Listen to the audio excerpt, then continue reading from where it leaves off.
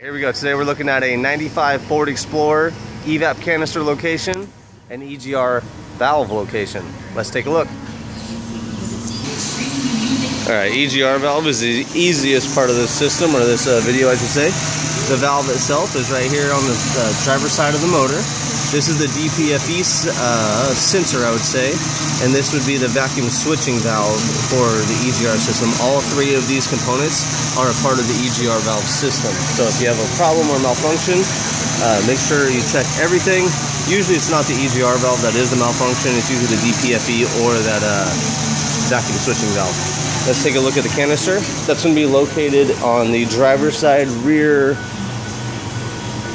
inner corner panel. Corner, not corner. You can see it right there.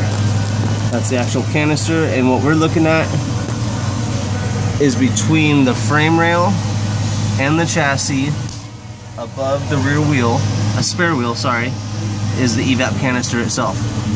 Remember to like, subscribe, talk about us, share it with your friends. Come check us out in Oakdale at 260 North Yosemite. We got Auto Care, which is general auto repairs, and Easy Smog, 2000 newer gas vehicle smogs and 98 newer diesels, all hybrids as well. Thanks for looking. Thanks for checking us out. Like I said, like please, and we'll see you on the next video.